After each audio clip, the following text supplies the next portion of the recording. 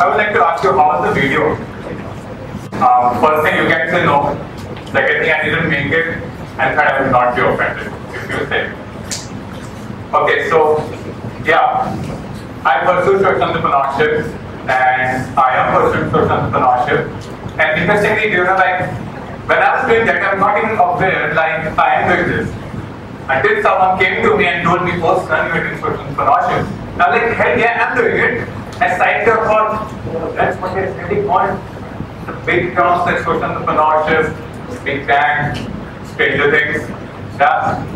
So before I move on with like motivating thoughts, like facts, figures, everything, I'd just like to tell you a story. Yeah, but it's not sad. So like, yeah. So the thing is, August 2014, the month when I started my bachelor's. So I landed into the Mesmerizing College of Sri Mata Vaishno Devi University. The name is, and it's in Jammu Kashmir. So the college is like beautiful. And when I landed in that college, I just promised myself that I'm going to study each and every semester. I'm going to participate in each and all events, and I'm going to land a good job. Would you like to guess what all came through? Nothing. Just like the New Year resolutions, nothing. And that's why dad sitting in the crowd, you can ask him, I was not pleased. Seriously. So, fast back, it was June 2015, I was in second year of my undergrad studies. So I really thought that I should do something like work from home internships and everything. And I should aid my economic conditions and my monthly spending. Now, what happened is, like, I started applying. I was rejected from like 42 companies, called an interview in 2, and accepted in 1. So this company was Agra, and I'm not going to tell you the name, not because it's confidential, but the name is very stupid. Okay, so if you take a word hello, then what this company did is like they put 3 letters at the end of the name, so it will be hello. So I'm not going to tell the name now. So what happened is, like, the internship was for a period of 3 months, and I was promised a stipend of nearly like 2,000 per month. So it would be paid like 6,000 for a period of 3 months. Yeah. Now thing is, yeah, I worked for them for the 1 month, and I was pretty determined I'm going to change the company, and I'm going to do amazing things. I used to work approximately like 7 hours a day, yeah, for the company, and exclude even the weekends. I was working for them in the weekend.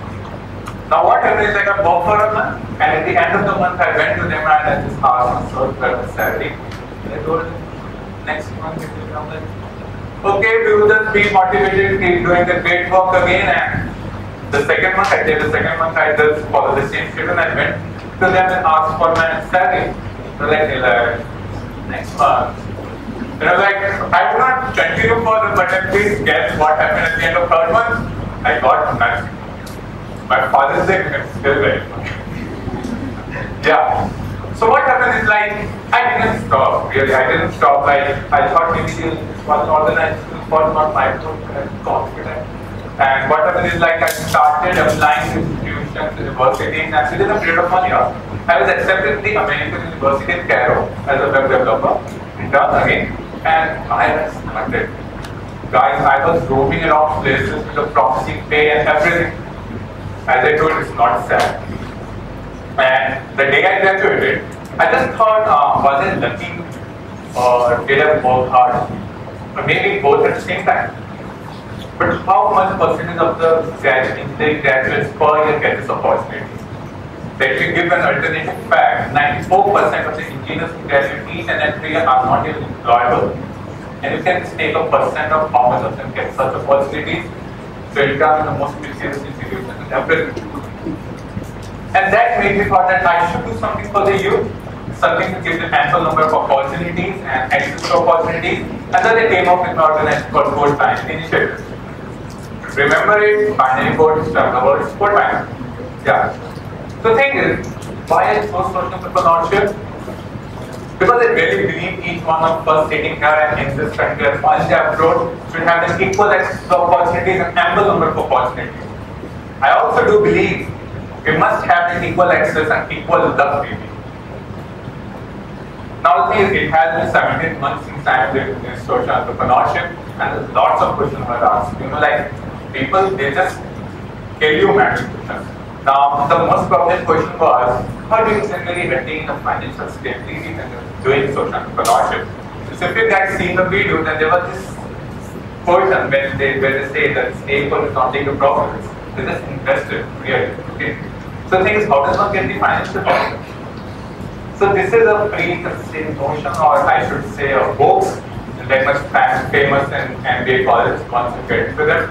So yeah, the hoax is, you generally tend to think that you don't need money and you're not able to like make profits for yourself. But the thing is, in social entrepreneurship, the revenue models and the revenue streams are diversified.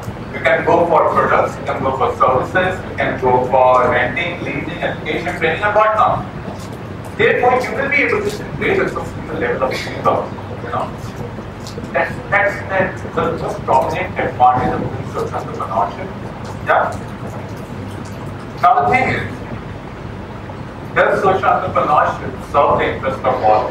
Like, I'm a social entrepreneur, I work for my company, I work for the people, but what about you guys who are not associated with my company or who are not associated with any sort of social entrepreneur project?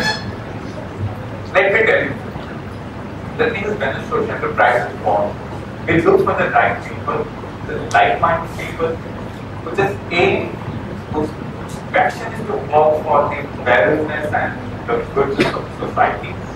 And the society is the place where people like me, you and we all are living. It is indirectly contributing to the wellness of the society and indirectly contributing to the interest of all. Right? Now the thing is, it's a very tricky question. So the one guy asked me like, can opportunity really grow in negativity? Why negativity? India is a third world country.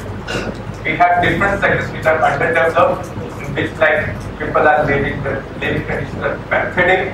And if a successful businessman would go there, he would see that he has to invest a lot in that sector and the returns would be minimal. And hence that question would generally back off. Like, I'm not going to invest in that. This is where social entrepreneurs come.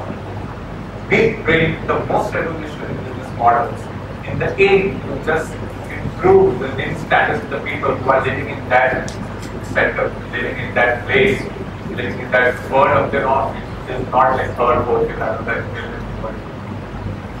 that is actually, yeah, the opportunity can really grow in negativity. You just have to see the potential opportunities which can be generated in these areas.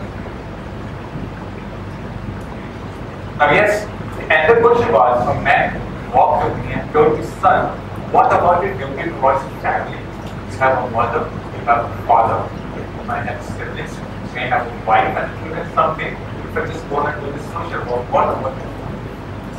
The thing is, I will say, I agree. The duties towards your family and the duties towards your society is indispensable. You cannot really follow any of them. It's just a matter that you have to balance both of them. And if you are like giving a priority to one of the duties, then my friends, you are just neglecting a big portion of their life, because each and every portion, either the family or the society, gives you little things that you can adopt in your life and make a change. Not someone else that will fall safe in your life. And it does. 17 months actually, I am a changed person. The way I look at things, the way I feel things, it's different. Now the thing is, today, I do visit a lot of colleges, schools, I conduct a lot of programs. Now the thing is, I do motivate students to take up social entrepreneurship. Like students like you, me, all over this country. And why I do that? The thing is, students like us, we have a natural tendency to take risks. And a typical business statement which you will learn is like, if you are taking more risk, then you will expect better returns. And it's a proven, mathematical proven fact. We youngsters have a rush of blood, confidence, determination. We can just go against the established business status and we can challenge them and we can bring the most revolutionary idea today itself. We can just adopt, we can just create innovative things, we can bring a revolution. So I'm going to give you two examples. The first is Piyush Ghosh. He's a 22-year-old, a former Ashoka venture. And also he's the founder of the Optimist City. So I'll tell you what optimist citizen. Optimist citizen is only positive newspaper.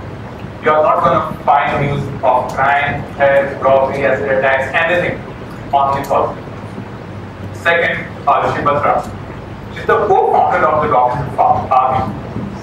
Now, thing is, as the name suggests, what this guy does is a group of people. They serve food and necessary clothing and shelter to unprivileged children. And my dear friends, these are all examples. There are more examples. They all started at a very early stage of their life. And which life. Thing is, at the end, if someone is looking to work in this sector, someone would be interested. What's the future of this?